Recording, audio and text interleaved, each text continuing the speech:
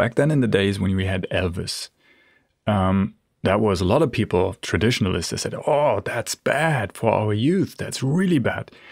I can can see my grandma dancing to Elvis today. So there's a complete acceptance of what was from some people abandoned back then in acceptance. So they refused to accept Elvis. But today it's like a common sense, I would say.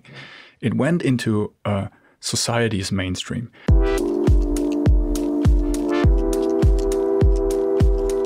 Changing Lanes, the official podcast of BMW.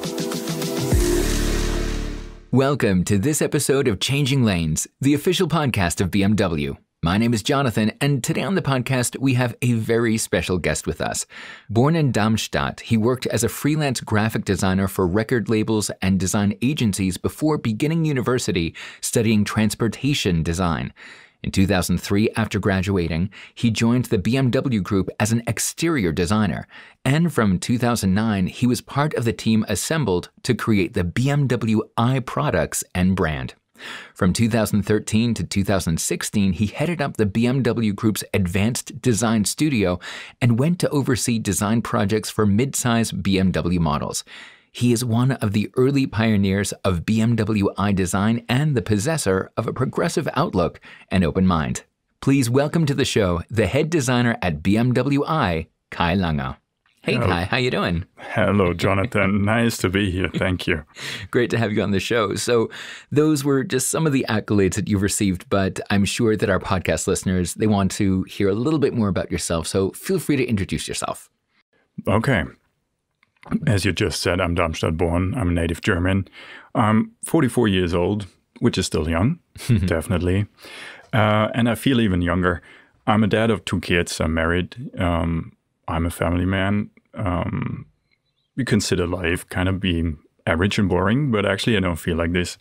I'm interested in design since ever. I'm interested in creating things since ever. Started out with like drawing comics when I was a little kid. Oh, wow. Yeah. And then, as you just said, I've been in the agencies. I did some record covers most of the time. And then I got interested in car design. And that's actually the best job in the world that I have today. Wow. From comics to car design, that's a pretty impressive jump right there. So, Kai, the general public only sees the final product of what you designed for BMW i, but I want to take a little inside peek at what a typical day in the life is for you so we can help our podcast listeners understand more about your job, your responsibilities, and your creative process because you're such a creative person. So what is a typical day in the life for Kai Lange? I would start with the typical cool days, because there are also not so cool days.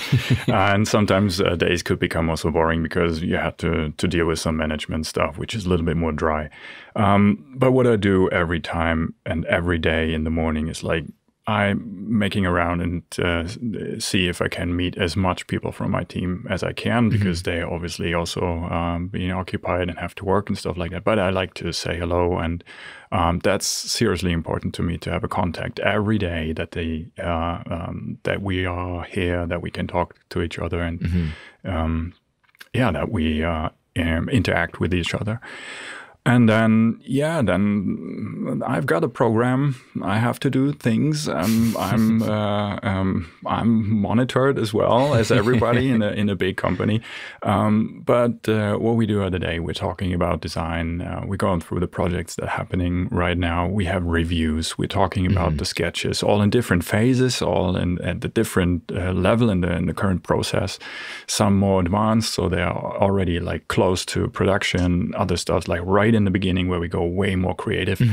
And this is what I like on my day, on our day in design, is that we have like a variety of levels. We go in a day from super creative and really inventing the world in 20 years to, okay, we have to deliver tomorrow like this specific piece down to the point. That's very interesting. Wow. Very interesting. Wow. And I absolutely love that you take the time in the beginning of the day just to chat with your team, just to say hi to everybody, get everybody on the same wavelength, because you're sort of like the person in between, you know? You have to make sure that your design team is on the same page, but also in the meetings and different design processes and different positions that you're in the beginning, middle, and end. You've got to be that go-between person and make sure that everything's running smoothly with the company, but also with your design team as well. So I really like that you check in with your team. That's awesome. Yeah, yes, of course. That's very important because we are a very diverse team. I mean, you have different characters. That's actually what I like. I like very different characters, and they all have to come together. Yeah, of course. And communication is the key. Yeah, most definitely. So, all right, Kai, I'm going to be a little bit adventurous and bold. You gave us the inside peek of what a typical day is like for you. So, Kai, what have you been up to? What is a typical day in the life for Kai Lange when working on the iX? How has that been a change from your normal design process? That's kind of like a hard question because our normal design process at BMW is to find out things like the iX. So I couldn't say that the iX is exceptional because it's so cool that we have been paid for being progressive and always find the new things. I would say like the normal in our case is being ahead and always thinking beyond what others might think. But in particular, the iX had like a tough task to include the new things that we have to come up with for our customers. And the briefing was quite hard. Yeah. So nothing usual. So we had to go into deep investigation, as always. Exactly. All right, Kai, so you mentioned that the briefing was a little bit different. It was hard. So what can you tell us without giving too much away of how you had to be a little bit more progressive, more open-minded, more future thinking to build this amazing model? That's a tough one. Let me think of it. That's a tough one without getting too deep into it. So it wasn't that hard to include all the technical requirements that we had that we have to cover for the future. It was more hard to reinterpret what people already thought about SAVs coming from BMW. And just to jump in really quickly for the podcast listeners that don't know what SAV is, that is Sports Activity Vehicle. All right, back to you, Kai. And there are certain expectations from people because we build up reputation on SAVs at BMW. And there are expectations which could be really, really hard, and really to the point. Yeah. And to get that transition into the new things that we had to incorporate into the product, that was the hard thing, you know. And also, give you a pretty good example. I mean, it is tough to think about a car which is from its origin already big into a very, very aerodynamically efficient form, so you have to walk different paths, Yeah. I think, and I know that we're going to speak about this later in the podcast of how you design for customers and for the future, but sometimes the customer's like, wait a minute, what? I'm not sure about this. We're going to get into this, but like I mentioned before, how I like how you meet with your design team in the beginning and making sure that everything's cool, and that you're sort of like the person in between, the middleman between your team and BMW I, and just making sure that everything's running smoothly. It's sort of like you have to be not only a future seer, but also an amazing communicator to make sure that the direction that things are going in the future is also going to be ticking all the boxes for everybody involved. And maybe if they're not understanding what it is yet, that they have an inkling, they have an idea of which direction it's going in.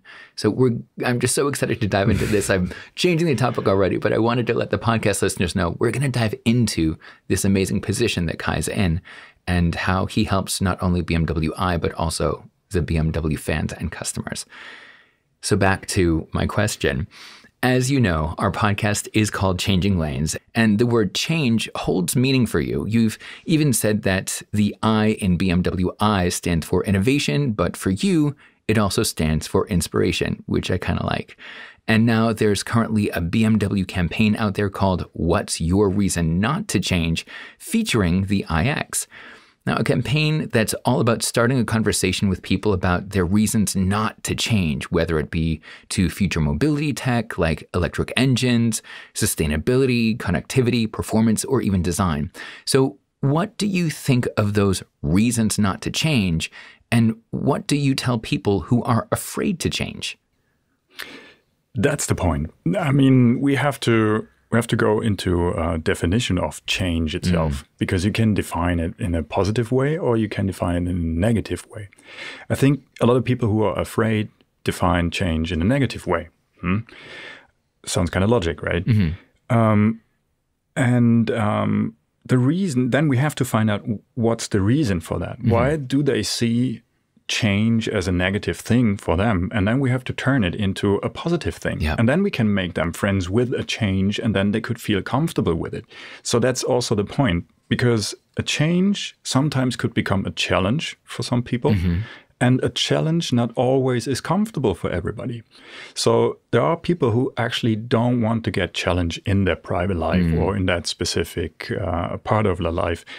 And so we have to listen to these people. We have to understand the people, because at the end, they are fans, right?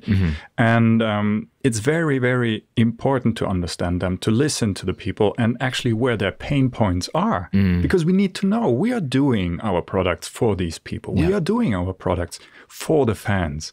And if we wouldn't listen to them, we can't react to that. But on the other side, also, we believe that we have to progress, that we have to tackle all the future challenges that could come up. We also oversee like a time where a current customer doesn't even have an idea that he would need it in 10 years' time. But if he then needs it, we already have the product for that, and in a very comfortable way. So I would say we provide a very comfortable change so that the change is not being seen as a challenge, more as a comfortable way of getting into something new. Sort of like reading their minds before they even know that they need it. And when they do need it, it's already there in a comfortable way. Exactly. That's our task, our job. Love that. Something that's coming up for me, I've always noticed whenever, if I'm a fan of a music band, right? Going back to designing music band covers, right, for you. I know that when my favorite band comes out with a new album, I'm so excited. And then maybe they took a different musical direction. And then, the first time that you listen to it, either you love it or then you go, oh no, this isn't the old band. But then it grows on you and your mentality to that band changes over time. And you're like, you know what? I'm seeing the progression of this band. And it's reminding me the same thing, but in a much bigger scale with BMW i and the iX, that you have to think progressively. You have to think future-proof.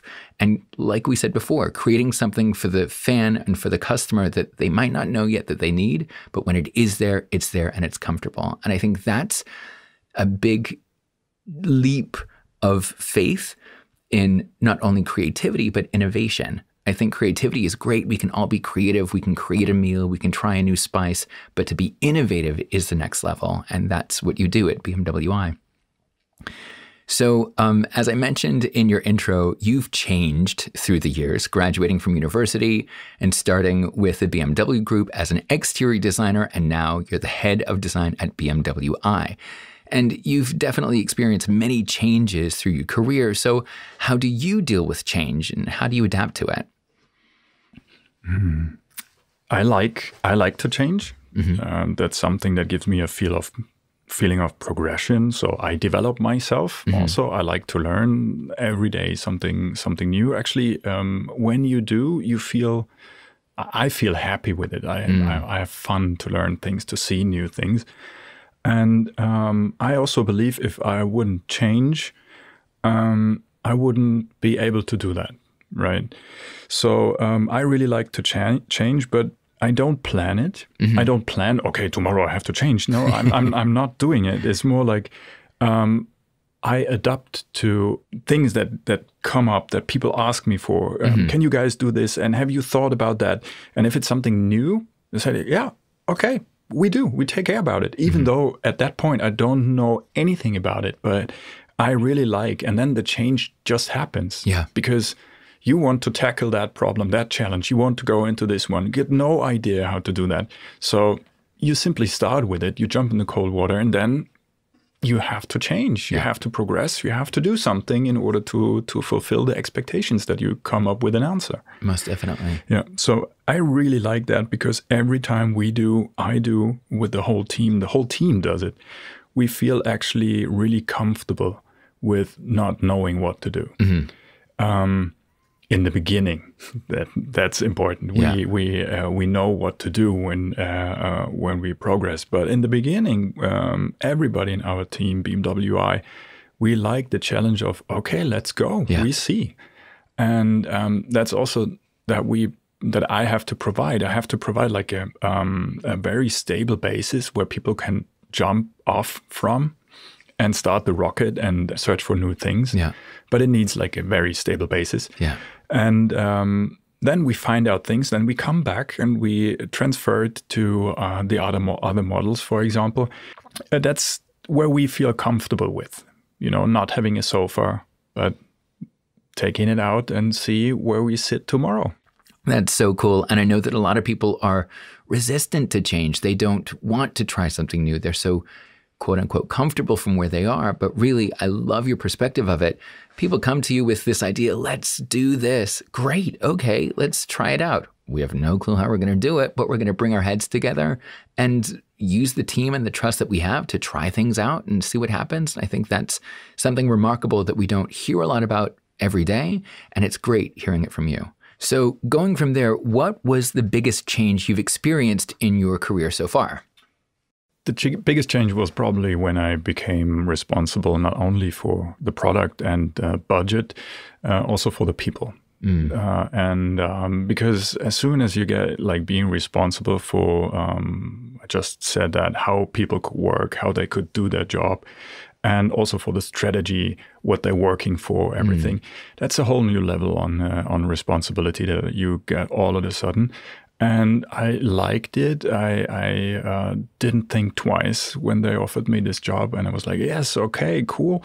And then you get all these things that show up you haven't experienced before. So that was probably the biggest change, because it's like a different responsibility. All of a sudden you're responsible for people and that they feel good. And you have also, you also know that it affects their private life and stuff like that. So that was probably the biggest change. Yeah. That's amazing. Going from, oh, I'm a designer behind my computer doing my things, to I'm not just a designer, I'm also leading a group of people. It's another role and another responsibility completely. And finding that balance is a big change, most definitely. All right, changing gears slightly, we've asked our social media followers what they want to know from you as a BMW designer, and we've sectioned them into 2 rapid fire segments. So this is the first rapid fire segment. Are you ready, Kai? I am ready, yeah. Okay, so rapid fire question round number 1, a total of 6 questions, and you must answer these questions as quickly as you can. The least amount of words as possible, maybe 1 or 2 sentences max. Okay, rapid fire question number 1 is, when you were first starting out, who was your designer idol or your role model? That was back in school, Issey Miyake. Because I really, really like the way how he is like dealing the 2D cloth thing into a 3-dimensional sculpture with the way he did the plissé thingies. I was seriously impressed. Yeah. Dude, awesome. Second rapid fire question is, if you had no limitations and could design the car of your dreams, what would it look like? My today's dream is that it would look like my living room, because actually I would drive on its own. I don't have to do anything, sit in my living room, just do what I want to do. That would be my dream. That's awesome. That's awesome. Rapid fire question number 3. When you're designing cars, are cup holders a priority? I would say it depends on the customer's priority for the purpose of the car. Good answer. Very diplomatic. Rapid fire question number 4. Any advice on how to get started with designing cars? Think for who it is. Rapid fire question number 5. With technology changing so rapidly and smartphones being connected to us all the times, how did smart connection in cars change the way of design, and how did it change your job? That was a progression as well, and we had to get used to it. And we did very well, I have to say. We have to think about use possibilities instead of fixed use cases in the past. So, yeah, people more free. They can do different things, more use possibilities, and we have to cover them all. Yeah, awesome. And sixth question, where do you get your ideas from?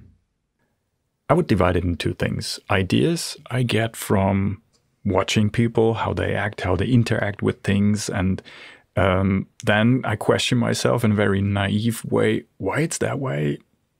Is it ever been like that? Does it have to be like that? Sometimes it's a yes, and then, okay, we don't change. Yeah. Sometimes it's like, we can do it differently. This is where I get my ideas from. My inspiration, I would say, I get from all kinds of art and what people do and movies and even computer games. Amazing. Amazing. Okay, rapid fire question round number 1 is over. Thank you so much, Kai. That was a lot of fun. So let's get back to our topic of change within the design department. So the work that you do, dude, it's totally progressive. You're literally sketching the future and bringing creative solutions to innovative technology and giving them a home in the BMW i Series. But with anything new, there's going to be resistance. And like I spoke about before, that resistance coming back from the customers and the fans, or the traditionalists who say that they want to keep things the same, that can be seen as a reason not to change. A very heated topic on social media, to say the least.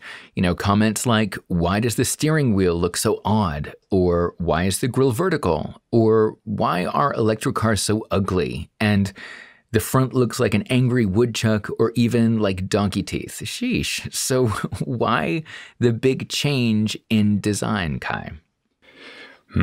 First of all, I really respect these people who refuse to change for now.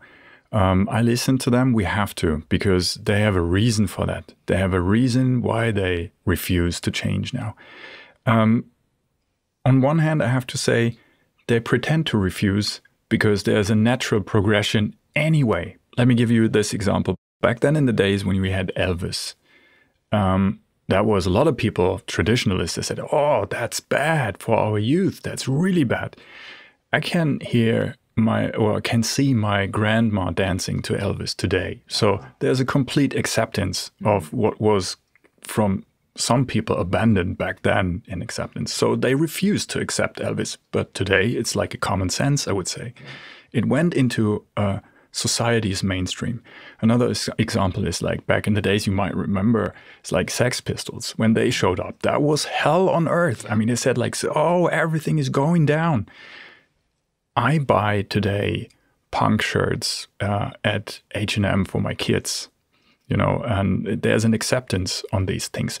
So you can see it's like everybody who obviously went too far back then brought society to grow. And even those who refused at that point learned to accept. I would say by accident. Maybe they haven't felt it, but a couple of years later, they accept things they never thought they would back then in the days.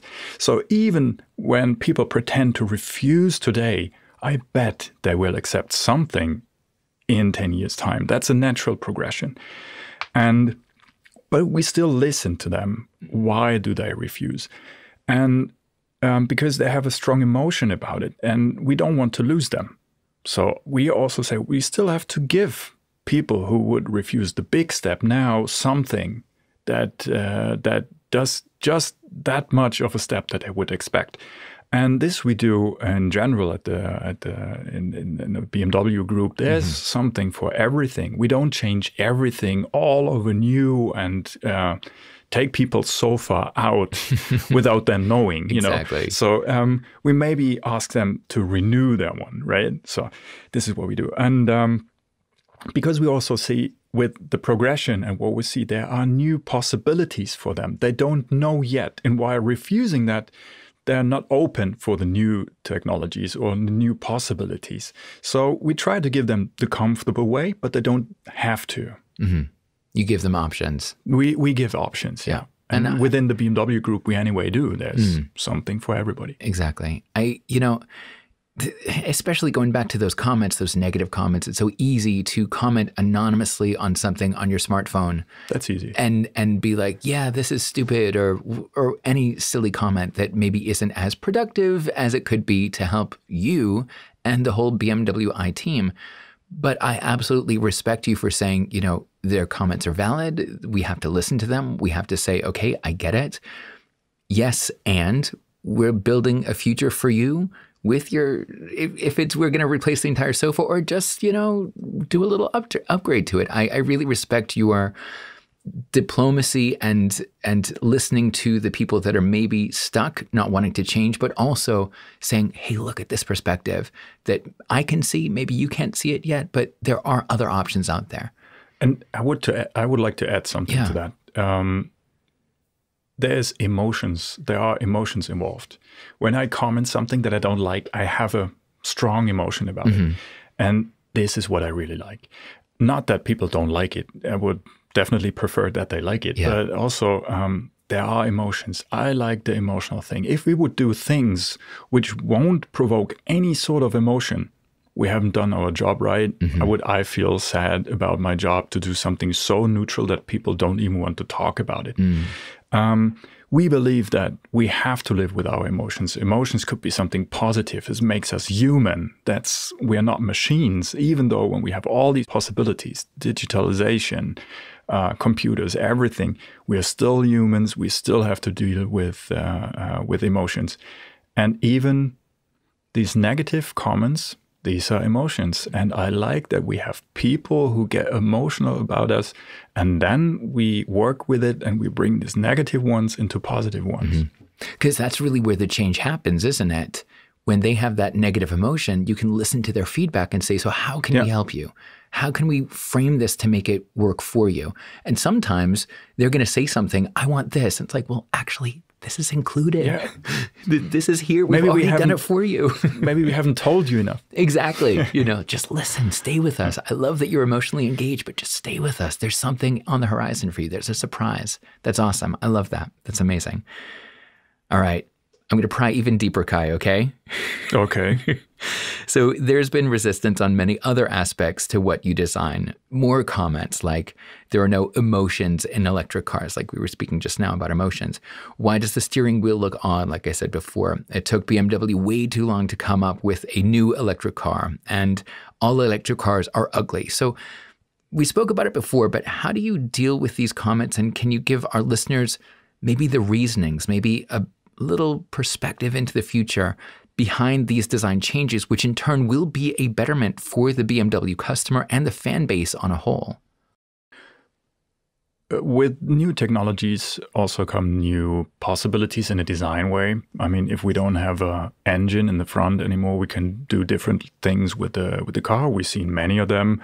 Everybody's dealing differently with that. Also, there's no common way of dealing with it. I mean, if you look on car history, the past 80 years, the cars became so similar because the technology went the same for everybody, and every invention also became part of somebody else, and they all actually offer the same. So the cars, they look the same. They have a bonnet, they have four wheels. Obviously, in the future, they will still have four wheels, kind of, for a while. But they become really, really similar. And we haven't had a remarkable change in technology that is also driving the design into a different or other direction. With the challenge of the electromobility and the way we can architect the car, we have new ways. We have the possibility of dealing with the design differently. And we see it as a benefit. And we want to give it also to the customers, because then you all of a sudden get with, like, for example, a smaller car size, a smaller footprint, more interior space. So therefore, the exterior in its appearance has to change. You know, it becomes a bit less bonnet in the front, all these things. But there's a benefit for it. And at first glance, it looks kind of weird for some people, because they have for 50 years been used to see something different. Oh, yeah. This is new, but they have to also adopt or slowly get into the benefit for it. As I just said, for some people, change doesn't feel that comfortable and it has to come with time. Others go really quick, accept it and say like, yes, I'm waiting for this since ages, But people are different. Yeah. Awesome. Yeah, Kai, you spoke about having a smaller footprint and, working with BMW i, getting in there, creating the i3, that was a huge popular hit in the beginning, but it really does stand for sustainability and a smaller footprint. And then now the time after it, it's becoming more accepted. So tell us a little bit more about going into BMW i, starting something completely new and changing the landscape of how innovation is done. First of all, I have to say there was no BMW i back then. There was just the idea that we have to react to a progression in cities, a context that will happen, we assumed will happen. Or, for example, like having more and more cars in the city, less space, to name one thing. And we thought, or the company back then strongly thought about, we need to react on this. We have to get an answer for this question that will come up, obviously will come up. And on top, okay, we still have like the pollution thing going on. It needs to be economically friendly. It needs to be really, really sustainable. And so we had some technical requirements on that side. So it very quickly was the point, it needs to be electromobility, a battery-driven car, a BEV. And but coming from the question of being like the smaller footprint, more efficient interior space, we used that technology to make an architecture that gave us that possibility to do so. So first of all, we had a flat floor because all of a sudden we had like the battery in the floor. We had some sort of like sandwich. We don't need a tunnel anymore. So you could have like a flat floor. And then you see, if we have a flat floor, you can park the car on a crowded street and then move out the car, exit the car on the other side because we made it walk through. So these are examples where the technology leads into new possibilities and actually clever ideas that we then could develop and show in the car. So did the overall architecture. When you look on the whole interior front dashboard architecture, how we build it, how we designed it there, it's all kind of free and airy. In order to communicate that more space that you actually have. So we developed this product, and there was no brand back then because the need to come up with a sub-brand was quickly shown then when we presented the product, when the product became more and more in shape what it would be. It wasn't finished back in the days, but it was sure that it will be seriously progressive. And we talked about our fan base. We talked about acceptance. For sure, there could have been the risk that if we would have done it with a pure BMW, that people say like, these guys are going crazy. So we discussed the fact building up a sub-brand who could transport and communicate all these new things, all the pioneering that we do with these products. And then we went parallel to the car into a development of a sub-brand. What should it be? What's the meaning behind it? What is the mission? And this is where we developed BMW i, and not only the sub-brand on paper, also the mindset for everybody working with it. Because this mindset got established of like free thinkers, of people who tackle an idea without knowing how to do it technically, but with the trust in themselves, we will find a way, And that's the mindset is still available, still living in today's BMW i. And this is where I think and I believe that's our strong point, that we can pioneer whatever comes. So we don't fear. My team doesn't fear. They feel so comfortable and give us a new challenge, give us a new idea, something that will show up. We will make it. What I really love about what you just said is that, the beginning of BMW i, there was no sub-brand. No. You were just answering questions, being challenged, and trusting in, okay, we're going to fix this. And when we, like you said, with the flat floor, okay, now we have the flat floor, but now we can do this. And once you finish answering a question and once you finish figuring out what that one challenge is, it offers up a whole new row of different possibilities that you never would have discovered if you didn't take on that first challenge. Yeah. I love how BMW I was based off of this idea, and it's integrated into the sub-brand, it's integrated into the meaning, it's integrated into the mission. And for me, just listening to you speak, it gives me even more trust in the BMW I brand, knowing this is where it was born, this is where it's going, and this is where we're heading. Guys, get on board. If you're having these comments of negativity, okay, I get it. Change is a little bit difficult for everybody, but hearing the story of how you were part of this beginning of BMW I and how there's so much trust with the team, I, for one, feel reassured knowing that the future looks really great for BMW I with whatever you guys design. So thank you very much. My pleasure. My pleasure. And just to give our podcast listeners an idea of where we are in the history of BMW I, what time frame was this? What year? When we really started about these topics that will come up, as I just mentioned, with the cities and how they got crowded in the future, this was around about 2007, 8, 9. And then I think it was like, if I remember right, it was like 2009 when the Project I team got assembled and the budget. And then I think around about 2010, 11, 12, when we developed the sub-brand. And then actually showed up with the i3 and the i8. Amazing. So a little over a decade. A little over, yeah. Yeah, you're right. It's that long already? Doesn't feel like it. Crazy, right? Yeah.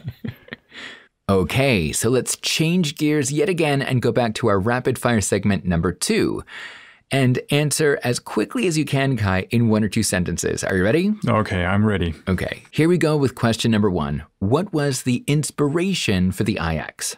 Well, that was a monolith. You might remember 2001 Space Odyssey, the movie. And that precision and beauty of that monolith in the beginning, in the context, that was kind of the inspiration on this one. Wow. Kubrick's a master. Totally. Yeah. Makes total sense.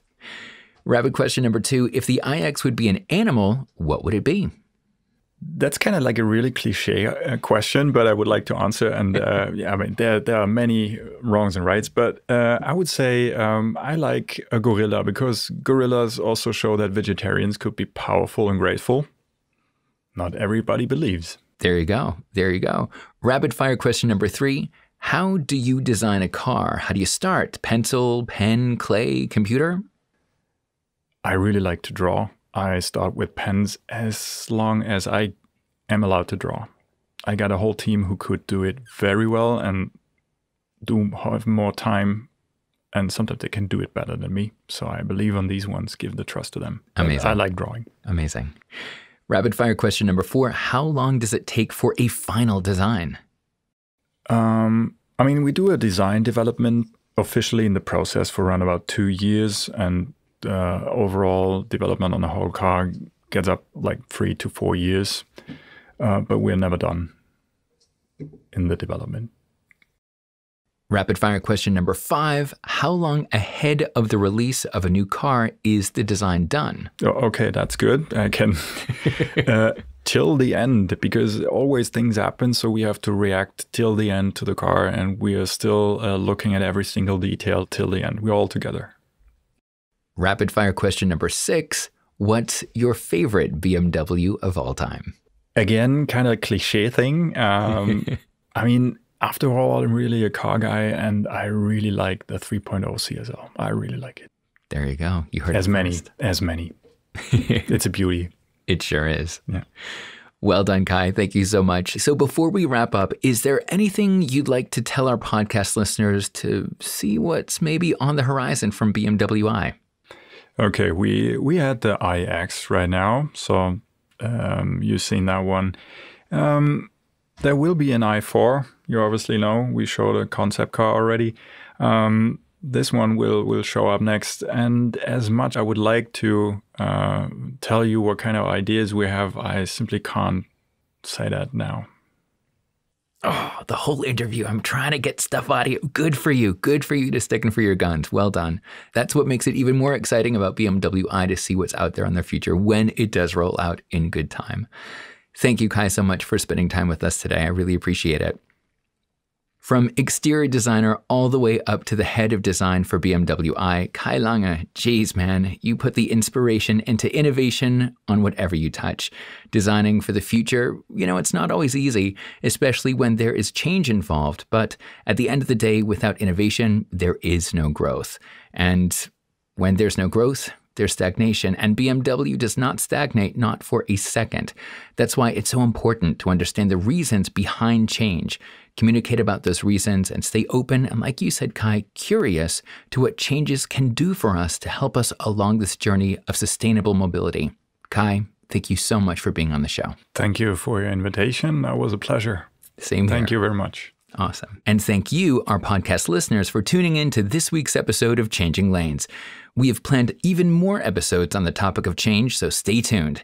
If you enjoyed this episode, please make sure you subscribe to our podcast for future episodes. And to dive deeper into all things BMW, head on over to bmw.com to learn more. I'm Jonathan, and this has been Changing Lanes. See you next time.